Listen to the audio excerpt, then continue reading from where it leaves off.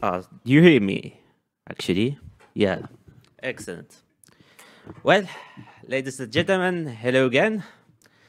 Well, we'll be having a session, a brief panel session, actually, that will be occurring for 1 hour about upgrading medical practice with Wikidata. So this is a part of the project. Wikimedia Research funded the project. You can scan actually the report for that project on the right. And that the project is a collaboration between Wiki Project Med, Data Engineering and Semantics Research Unit from Tunisia, and the University of Virginia School of Data Science from the United States. Yeah. So that's the name of the project, just for your information. And well, just to reveal how the panel session will be occurring, actually we will have 20 minutes to present the state of the art of medical Wikidata, and then we will have the 35 minutes of discussion between the panelists regarding the state of the art of the usage of Wikidata in healthcare. Yeah. So now we will have a brief tour of introduction of the panelists. So we were supposed to have Daniel Mitchen, but he was not here due to some circumstances. But we have myself, Lane Raspberry, Thomas Shafi, James Hellman, and Musa Bennett. So we will get everyone to have a brief introduction of himself. We'll start with James. Perfect. James Heilman. I'm the chair of Wiki Project Med Foundation, and I've been involved with working on Wikipedia's medical content since 2007. I'll hand it over to Mozab. My name is Musab. I'm a medical doctor. I am also part of Wikimedia Medicine. I'm a membership admin, and I have been contributing to Arabic Wikipedia since 2013, mostly in Arabic content, medical.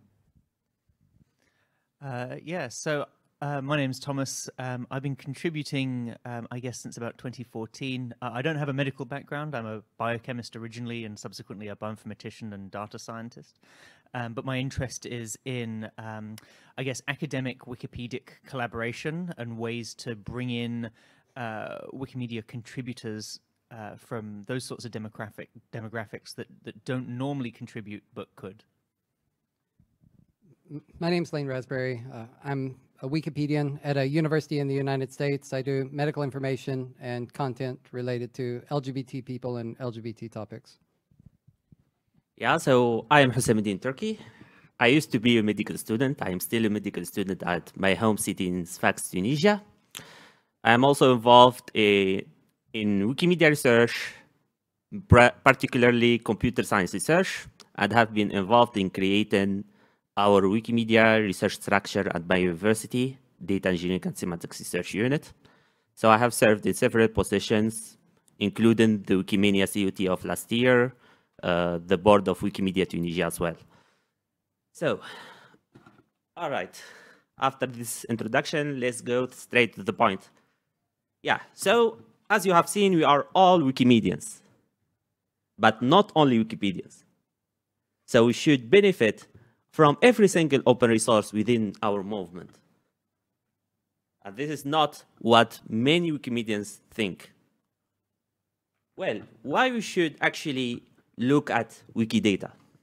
Well, it is a structured ontological database, having statements in the form of triples. It has a multilingual support, semantic alignment to external resources, plenty of tools for parsing and enriching the database, and it is linked to Wikipedia. So we can play with it in a variety of shapes.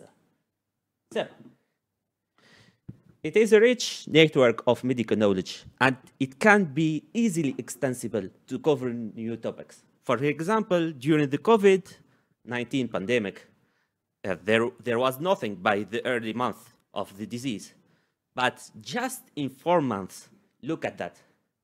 We have actually a whole taxonomy about COVID-19 related topics.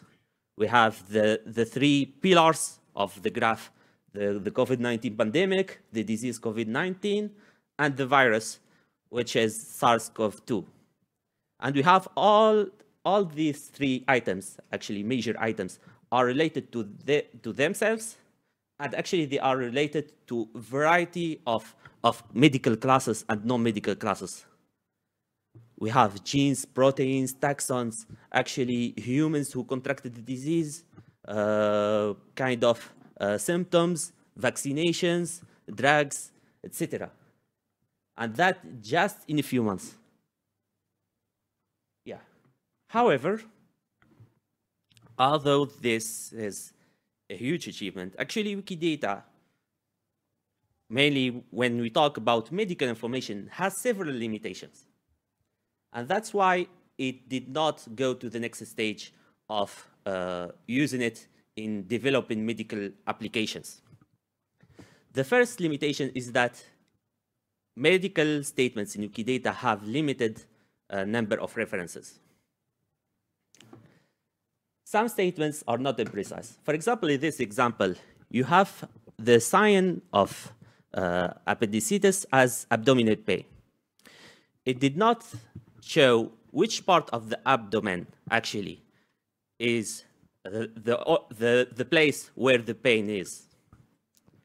And actually, it should be the right lower side of the abdomen, or at the early stage, it can be epigastric pain. So that lack of actually precision can actually let people not take seriously the database. Also, we have seen that a lot of external resources are not fully important. And when we talk, for example, about OBU ontologies, the open biomedical ontologies, we find that 40% of these ontologies are mass imported to Wikidata. Although they are open licensed and there is no legal constraints to actually upload this information to Wikidata.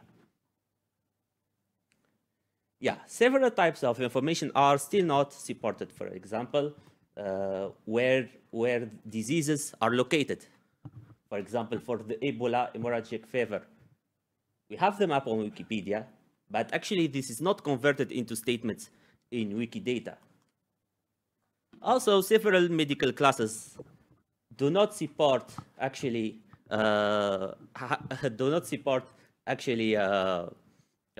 validation schemes. For example, we have no entity schema, no data model, and no entity schema for many important medical classes in Wikidata. For example, we have no entity schema for surgical therapies, for example.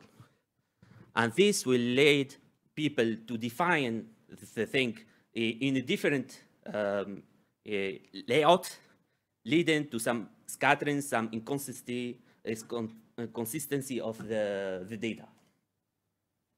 Also, some kind of relation types are misused. For example, Behçet disease has phenotype uveitis. Probably this is because the relation type that should be used is not in Wikidata. So they are doing some approximative work to actually get the closest relation type and use it instead. Yeah, so here are the problems. So we need a plan for action. So what we can do? Actually, we can raise awareness about Wikidata as an open medical resource, and we can enrich and validate medical knowledge in Wikidata. Finally, we can create tools to reuse medical knowledge in Wikidata. How to raise awareness about Wikidata? That's pretty simple. Actually, there are several works in this context. So first, we can make Wikidata useful for the Wikimedia community. For example, doing like supporting info boxes for medical articles in Wikipedia, kind of for travel guides for Wikivoyage project, if they are traveling to epidemic countries, etc. And also, we can share Wikidata with the scientific community and showing how Wikidata can be a flexible hub for the semantic web research and how they can be useful actually for scientists to develop their ideas, etc. Now, let's show how to enrich and validate Wikidata in a variety of paths. Yeah, so actually, one of the main ideas that we propose to do is actually to make a framework of interaction between Wikidata, open biomedical ontologies, and PubMed mesh keywords. For those who do not know, mesh keywords or medical subject headings are controlled keywords that are existing in PubMed. So the association of mesh keywords in a single article can mean that the two words that are co-occurring are related. And so using this combination, we can actually generate semantic relations just by leveraging PubMed. Concerning open ontologies, many ontologies are aligned to Wikidata. We have now 15 ontologies that are that have operational Wikidata properties. And so they can play on that, actually ameliorate the coverage of these ontologies and work more of that.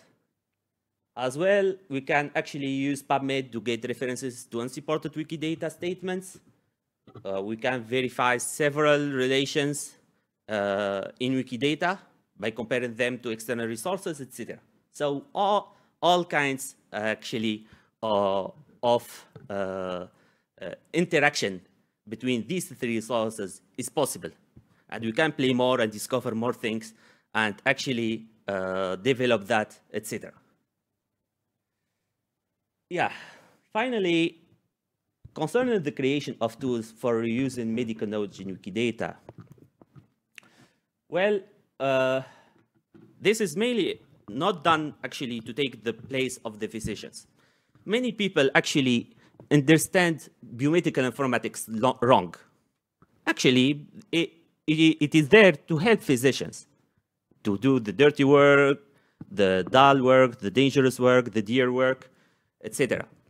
So what we mean here is that physicians have serious working conditions, and they need to go through night shifts, etc. Lots of information to handle at the same time. Patient data are not like in the book, as we may say. So that thing actually cannot be handled by the doctor without any help. So he should have some resources, some tools to help him around this mission. And even artificial intelligence will not take over the physicians even in 100 years, because there is even machine learning models will not deal with rare diseases where data is not available. And so we will always need physicians and medical specialists. Yeah. So a few examples about how actually to use Wikidata in this context. Actually, we can use Wikidata, actually mirrors of Wikidata, to actually annotate electronic health records and actually for doing some medical reasoning about the patient's status, to do some prognosis or to reveal drugs, etc. So that's the first application. The second application is that we can actually give Wikidata kind of some information, anonymized information about patients, and Wikidata can provide us the answer about how to deal with the patient. For example, if we give the list of the drugs for a given patient, it can return us the drug interactions, the symptoms, and you will have the medical diagnosis or the complications, etc. So this tool actually is called Medicine. It exists. We have developed it. And if you scan the QR code on the right, actually you will get into the URL. You can test it yourself. It is multilingual, and that's an advantage about clinical decision support based on Wikidata, by contrast to the ones that are on the market and that are proprietary and mainly monolingual. And if you actually scan the QR code on the left, actually you will get all the source code, and it is open source, and you can easily figure out how it works. Yeah. There is also the COVID-19 dashboards. I think most of you have learned of that. Actually, what we do is that we enrich Wikidata with real-time information about COVID-19. And actually, we have some predefined Sparkle queries. And what the dashboard does is that it gets the information as soon as you access the tool, the dashboard. This actually information is updated in near real time. This means as Wikidata is updated with the new information. And by this fact, actually, you don't modify your tool, but actually, as it gets information all the time from Wikidata, you will have it there, and will be updated automatically to give you all the consistent information and recent information that can be used by physicians or by any person who is interested in medical topics. Yeah, so these are all the references that I have used for this research. Most of them are developed by us, the panelists. So you can see in bold our names in some of the papers. Yeah. And now, actually, let's jump to our panelists, actually, to discuss more about actually how to move forward with the application and the use of Wikidata in medicine. So the question number one, what are the good examples of Wikidata benefiting patient care or public health on a local or global level?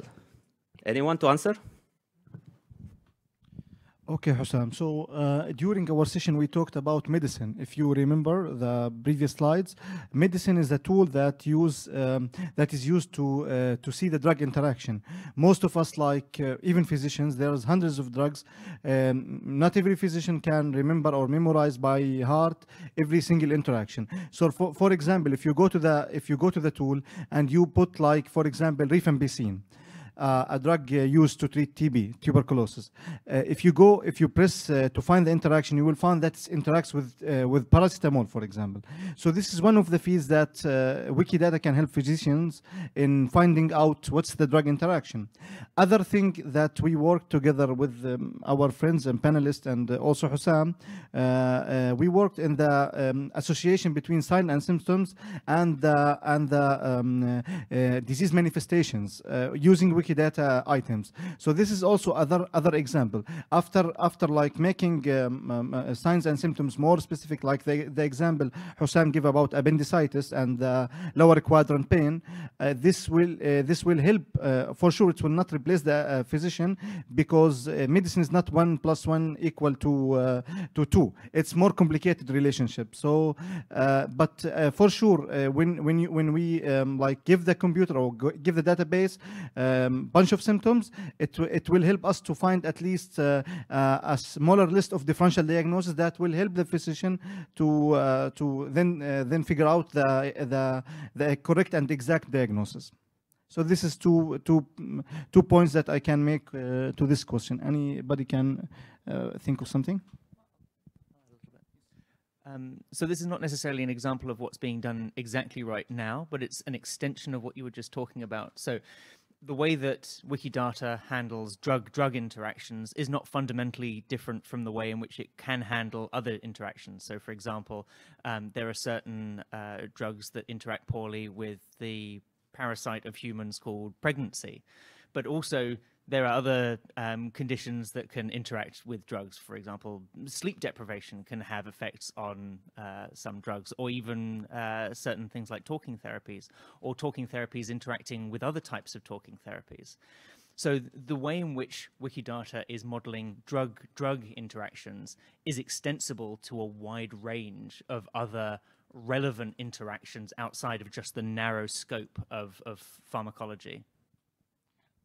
Exactly, and for those who are not from a medical background, I want to explain that why is pregnancy is called a parasite in a medical point of view, because you know the fetus is dependent on the mother. He takes the food and he shares the blood with her. That's why in a medical point of view we look at the baby as a parasite. Yeah, for sure, in the future. Thanks, Mozab. So, you know, one of the other common uses of Wikidata within the Wikipedia world is the use of Wikidata items within info boxes, and that allows a bunch of languages to collaborate on keeping certain topics up to date. You know, one of the unfortunate limitations of that is that, you know, the English Wikipedia hasn't bought into the use of Wikidata at this point in time. And some of the concern around that is, you know, we don't quite have good mechanisms to feed back changes that occur within Wikidata to the Wikipedias themselves. And, you know, they're still working on efforts to allow Wikidata to be used outside of the wikis run by the Wikimedia Foundation. So hopefully, you know, from what I understand, the Wikimedia Deutschland, which is running Wikidata, is working on both of those problems, and hopefully that will expand the potential of these info boxes to be powered by Wikidata items. Next question, maybe Hussam? Yeah, I think so. Yeah, the question number 2. So what are the main pros and cons of Wikidata as a central medical knowledge hub versus the traditional databases we discussed earlier? Big advantage of traditional databases is the authority behind them, the control, the high quality that you get of not letting anyone edit. Of course, the problems with these kinds of things, they come with traditional values like closeness, inability to export and reuse, to adapt, to do translation, or to move into other platforms, to remix in different ways. If it's a traditional database, sometimes it's not positioned to remix and combine with other databases when that's necessary. When you have something like Wiki, anything's fair game. You can combine these things, you can translate them, you can remix them, you can export them into other products. Disadvantage with Wiki, of course, is maintaining the quality control. But in every talk that you hear at this conference, people are going to say something about quality. Quality is definitely a big concern for the Wiki community, and in my opinion, it gets much better every year. I mean, another thing that a lot of people in this audience can talk to a lot better than I can is the interlingual aspects of it. I'm a native English speaker, and as such, I only speak English, so I can't really talk about that. But I am interested in interdisciplinary research, and one of the limitations with a lot of existing databases, they're hyper-specialized. You go to a medical database, it's only got information about medical topics. You go to a biochemistry database, it's typically only got biochemical topics. You go to an evolutionary database, it's only got information about evolutionary topics. And it makes it hard to ask interesting interdisciplinary questions like which genera of animals tend to produce peptides that tend to interact with receptors that are associated with pain, which is an interesting research question from the point of view of which animals should I be testing to try and find new painkillers, right? And that's the sort of question that is already actually still quite narrow in scope. There are far more interdisciplinary questions and asking questions across multiple topics. That Wikidata is, to the best of my knowledge, the only database that even comes close to being able to have these sorts of hyper-diverse questions asked of it. Yes, and also other point is that the accessibility. Wikidata for sure is a free and accessible database, but for other specialized databases, you need to pay like monthly or yearly pay a certain amount of payment to get access to this. This is another thing. Also, it makes our work on Wikipedia easy, because if I edit on Wikipedia, for example, on Wikidata, a number, for example, a statistical number, or I edit like I added some symptoms, it will be reflected on more than 300 languages, which also make it a broader audience than you know some sort of special databases. Yeah. Next question. Yeah, indeed. Well, the next question is, what is Wikidata's role in enhancing situational awareness for emergency responders and medical teams? That's, yeah, that's a question. Okay, so I will read the question again. What is the Wikidata's role in enhancing situational awareness for emergency responders and medical teams? Okay, I will try to answer this question as best as I can.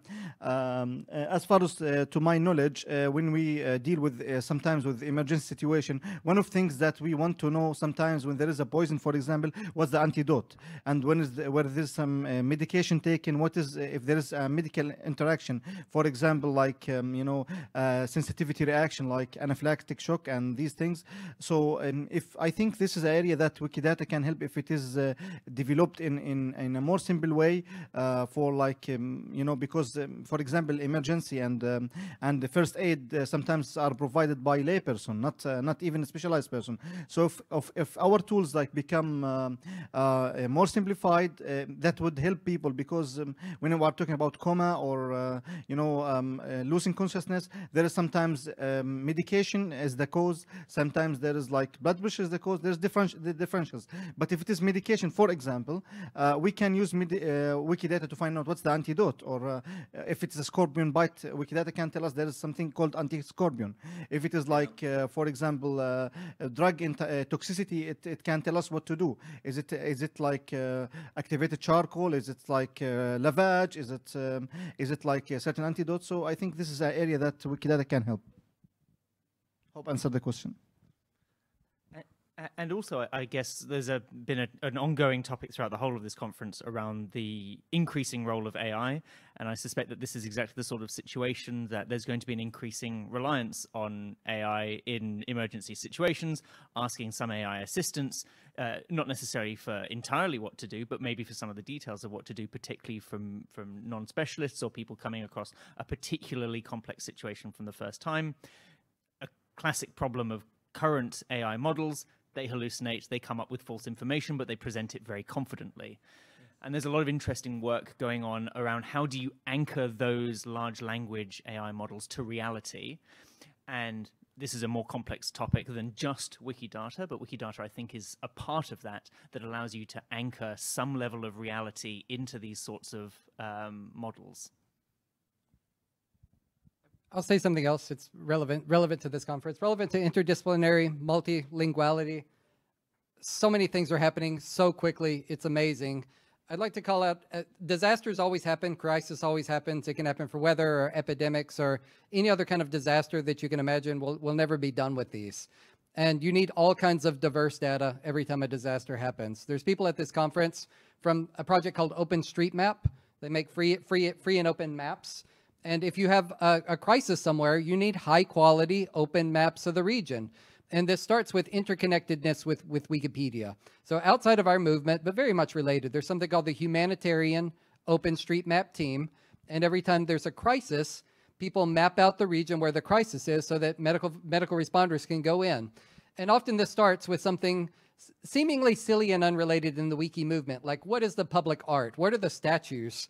Are the artworks in the places when the crisis. But if a crisis happens, that artwork in those Wikipedia articles about the monuments, those become landmarks for other people to use to orient other things. In an OpenStreetMap, in the same way that Wikipedia has collaborative editing, OpenStreetMap will say, where are the grocery stores? Where are the buildings that we can house people in case of a big storm where people suddenly need housing? And this interconnects. OpenStreetMap in so many ways interconnects with Wikidata. So everything you've heard at this conference, this is just a fraction of it, because we're working with so many other open data communities, and this is getting very complex and developing very rapidly. And actually, just to add to that, I don't do a huge amount of work with OpenStreetMaps. One of the things that is really impressive is also the speed at which it's updated. You come across disaster scenarios, well, the map that you were relying on a month ago may not be accurate anymore. You know, this bridge no longer works. These roads are no longer traversable. This landslide has taken out a particular road, a particularly important other piece of infrastructure.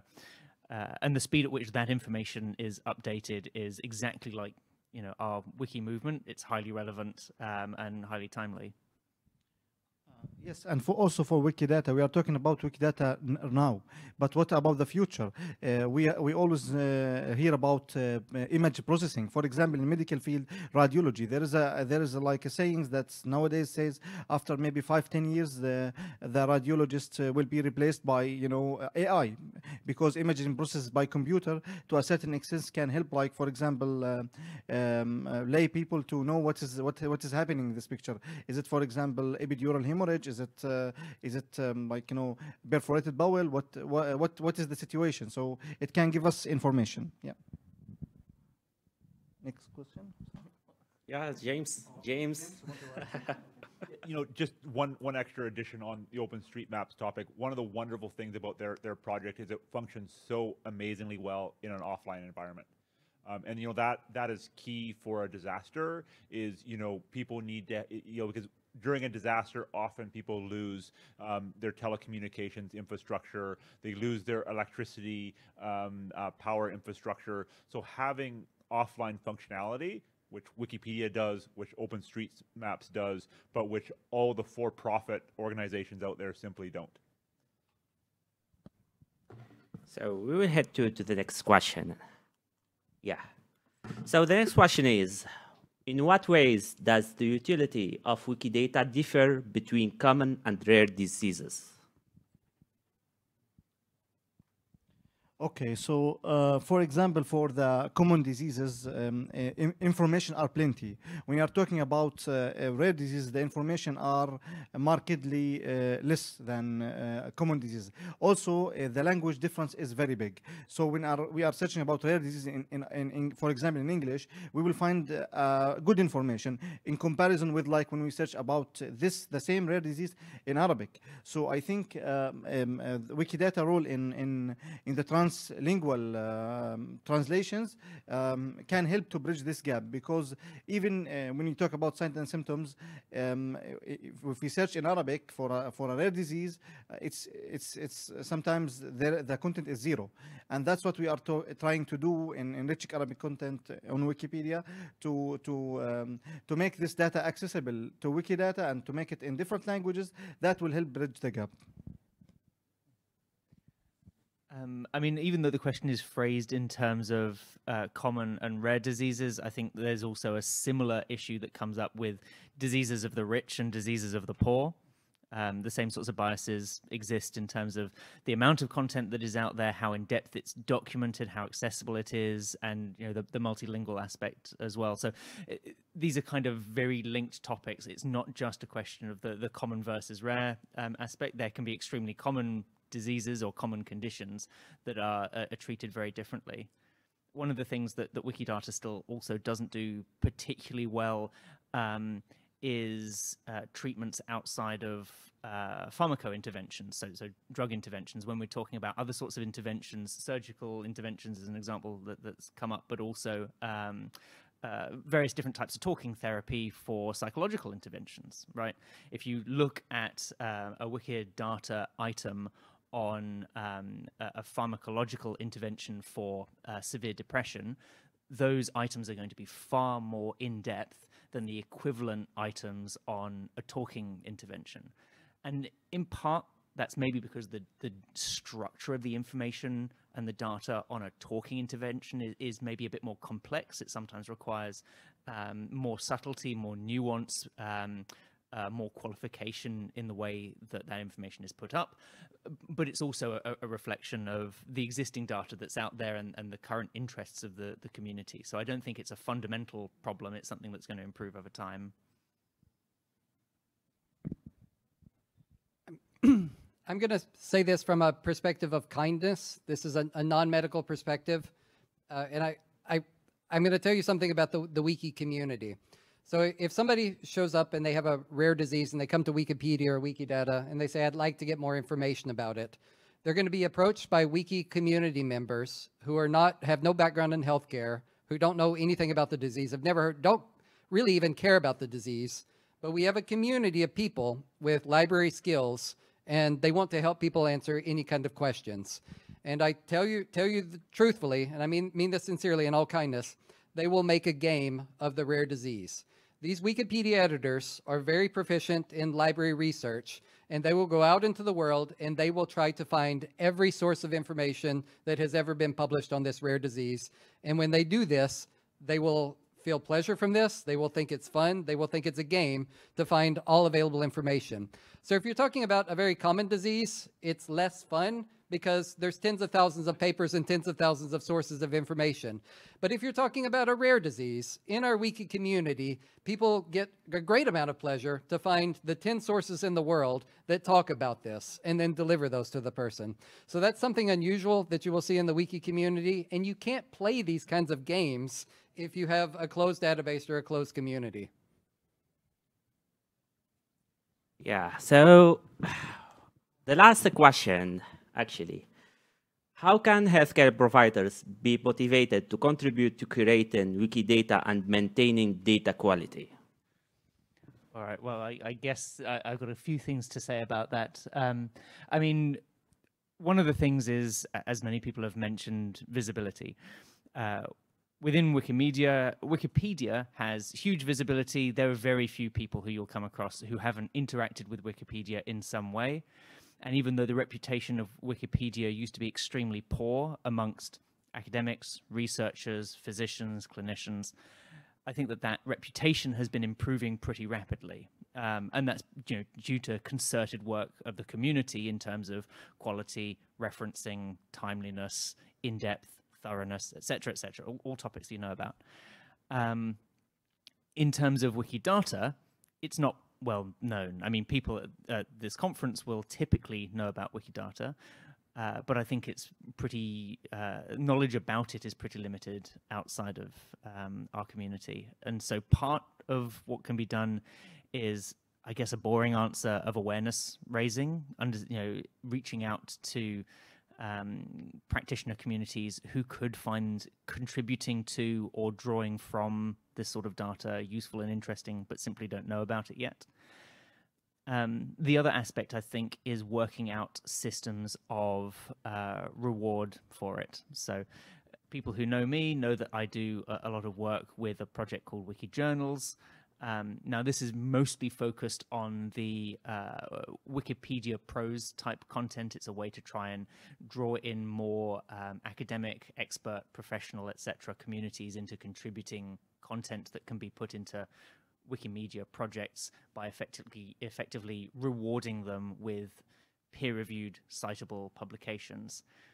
Now, that model currently works well for prose type content, but I don't think it's impossible for it to eventually also work for curating a subsection of Wikidata type content. So you can imagine a scenario in which some expert on a particular drug class is asked the question, hey, we'd love you to go through the subset of Wikidata to do with this drug class.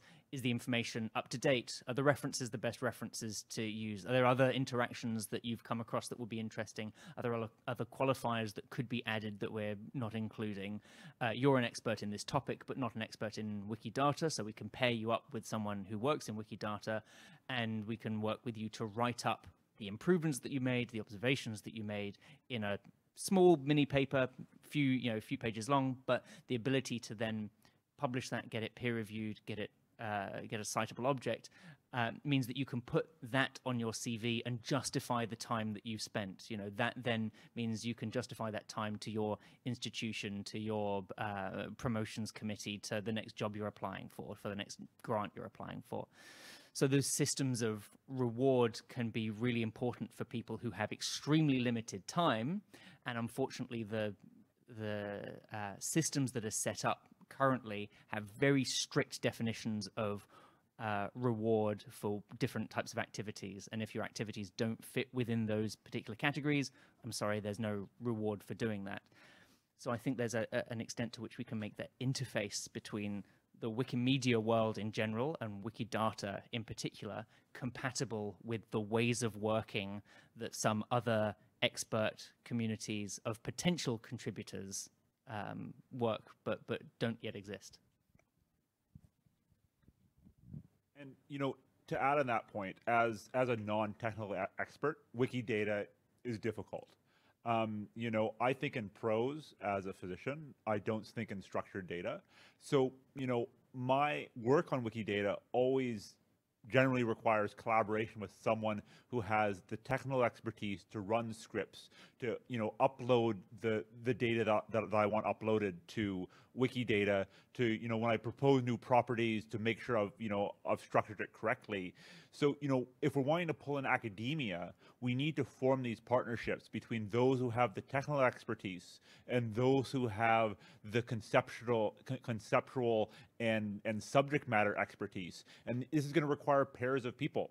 And I think that keeps a lot of academics away is, you know, we within Wikidata, within the Wikimedia movement, you know, I know who to poke and whose arm I can twist to get me, you know, get what I want into Wikidata. But as a new person to the movement, it takes a lot of time to build those relationships and find people who are willing to help you on these technical projects. And, you know, having a place within Wikidata where people who are willing to volunteer and join experts in solving their issues, I think would help our movement grow. Overlaying. So these two have talked about telling organizations doing outreach about Wikidata. I'm going to have a different perspective on this. Don't tell organizations about Wikidata at all. Don't get them to engage. What we really need to do, and where the better fight is just convincing people to have open content, period.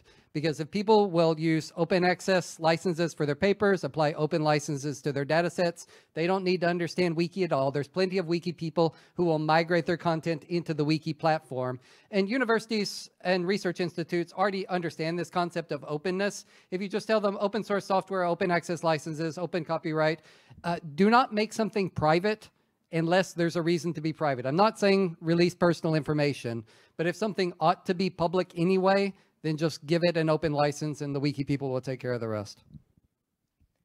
I'm going to do something that I did earlier and answer a different question that wasn't actually asked, which is kind of but I think it's the mirror image to this. So this is about, you know, contributing, curating, maintaining Wikidata. The other aspect is also getting it easier to pull information back out of Wikidata. And there have been some interesting early experiments, again, to be kind of a techno-optimist in this with around AI and the ability to bypass the need to know Sparkle, the querying language, in order to ask questions of Wikidata. So the example I mentioned earlier from this kind of multidisciplinary point of view about, you know, which evolutionary groups of organisms produce peptides that might be that interact with receptors that are related to pain, to be able to actually ask that question of Wikidata is actually still quite complicated. You need to be able to write Sparkle code, and even though we do have tools to help out with that, it's still not trivial. There's a significant barrier to entry. And so, you know, you talked about pairing up people with subject domain knowledge and people with wiki knowledge. I think that they will increasingly be a third member of that marriage, which will be the machine tools to be able to facilitate that partnership, so that we can, for example, ask that question just in plain language, have the Sparkle query written behind the scenes by an AI.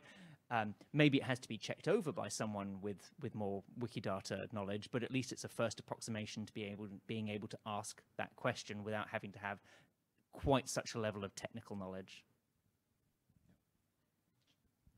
We have 5 minutes. Anybody has any question? Please raise your hands. Yeah, I can. While some people take actually the time to reflect of questions, I can make a brief clarification about what Thomas said. Actually, the medicine tool that we showed earlier aims to bypass the Sparkle thing. Actually, you just need to choose using the Elasticsearch, using the search bar that of a Schoolia tool, the same search bar, we just get it. And you search for the items, the medical concepts, and you reason about that. You say you search for drug interaction, diagnosis, association, complications, and you click. And the tool does that for you. It writes the Sparkle query, and it generates the answer. And that's all what it does. Yeah, any question?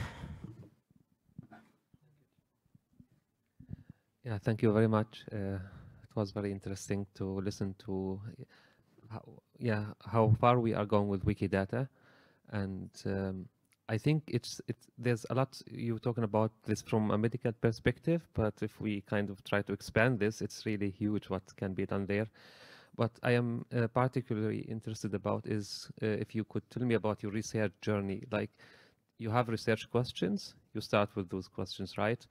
Then you probably say, I need to prepare the data to look if it's healthy, if it's enough, if it's probably I need to upload some data on some Qs and Ps, probably to define some if they are missing. Assume you are having that. You have also good references, and you have probably common image which are linked to the items. How does it go after that? Like, are your models or your research is focused on the text or on the relationships of the data that you have, or you are more and more using probably image classification or AI-based tools to do kind of more out of the data that is there? So I am not sure if the question is clear, but I am interested to see how deep do you go in the data, and in particular in the model selection you use to come out with your research, because I did not see the research yet, but probably you could give a brief answer about that. Thank you. Yeah, I can answer that, actually. Well, you are right, actually. Actually, when you are collecting data about a given disease, actually, you should formulate a research question. You say that I want to know the semantic relations related to that thing, to a disease, to a drug, etc. And so what we would do is that you formulate the query at the bibliographic database, which is PubMed in our situation. And so using kind of a Prisma method, but it is not totally Prisma, you can actually search for the articles with higher level of evidence that are not retracted, they are quite recent, etc. And then from that, after you do that pre-processing, actually you get the mesh keywords. And in that part, a second part actually begins. In fact, the mesh keywords have qualifiers, and the qualifiers actually informs you about the aspect of the keyword that exists in the paper.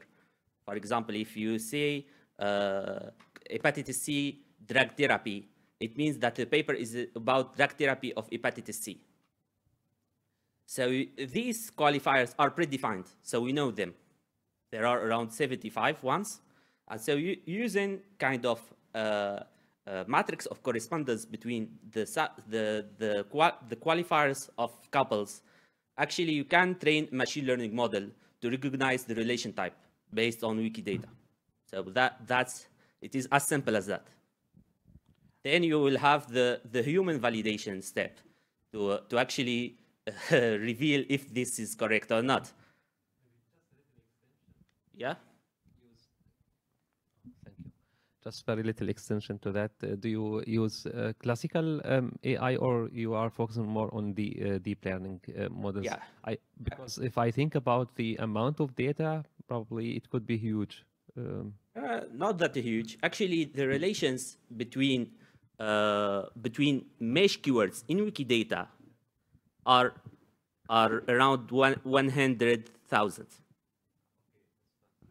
That's not that huge, actually. So, and we are using, concerning the models, we are using actually 3 models. One is SVM, support vector machine.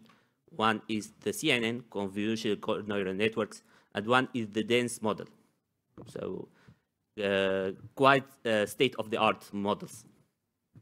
Okay, we have last minute. Any last question? Nasima?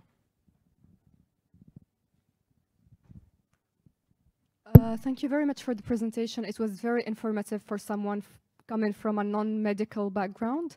I just have a very simple question. The tools are excellent. We can see their use and their added value to the field. But how can you avoid having, avoid any tiny risk of having vandalism on Wikidata? Because the information is very sensitive. So if one thing is changed or misleading, maybe it can cause death or some very harmful consequences. Thank you. The best answer that I can give you is that there's 20 years of criticism of Wikipedia and how vandalism works. There's hundreds of papers written about this. Everyone in every country in the world has come up with this like every 3 months for the past 20 years. So you read that and then you get a feel for the quality in Wikipedia. And at this very conference, there's multiple talks of people developing artificial intelligence bots that are doing mass surveillance on every aspect of Wikipedia to try to detect vandalism. I will not tell you that the quality of Wikipedia is good. I'm not going to argue that. I do think it's good, but I'm not going to try to impress that on you. What I will tell you is that nobody in the world has identified an accessible source of information that is better than Wikipedia. I'm absolutely sure of that. I guess one small thing to add is also just the number of eyes on information is important, because I actually think the greater risk is missing information, right? If I'm standing here with, an injection ready to give someone and I'm relying on some tool that tells me, what are the contraindications? When should I not give this injection? And there's some information missing, and I go, fab, time to give the injection. Like, that's, I would say, a more common problem than someone going into Wikidata and changing a piece of existing information. It's actually going to be the mistaken lack of information rather than a deliberate piece of vandalism. Yes, for example, for that is the study in Nature comparing the accuracy of Wikipedia comparing to Encyclopedia Britannica. It found that Wikipedia is 1.5 more accurate than Encyclopedia Britannica, although Encyclopedia Britannica all know it's written by experts. So we still have a trust in Wikipedia. We can argue academics in that, but it's a long journey. I think with time this problem will be solved. And there does need to be more checks and balances with respect to Wikidata. And my hope is that those will continue to be developed. One of the key aspects is, if a change occurs in Wikidata and that property is used in a Wikipedia, then that change should appear in someone's watch list, so that then you have a greater number of human beings reviewing changes that occur to Wikidata. Currently, that doesn't work very well. I know that is on Wikidata's efforts, but they have a backlog of things they want to do. So it continues to be a work in progress. One other aspect is also something that is incredibly baked into Wikipedia's culture, and Wikidata is still catching up on: references. Citations, citations, citations. There's still a disturbing number of Wikidata statements that are unreferenced. And that's, I think, also a huge problem, because that also raises the barrier to vandalism and can make vandalism easier to detect in the long run. That if it makes it easier to spot, hey, this statement either doesn't have a supporting reference, or I can go to that reference and very quickly check to verify it. And so the way that Wikidata has so far evolved has led to a lack of references for some of this information. That's changing pretty quickly because there's been a concerted push in that direction. But I think that's still a current significant limitation. Thank you very much. Actually, this is my contact. So if you have any further questions and you need to reach out to me, these are my contacts. You can reach out. The phone is actually available on WhatsApp and Telegram. You can reach out to me. And there are also on the back, there are my business cards, as well as the business card of the head of research of my institution. So you can grab it and actually contact me. Thank you.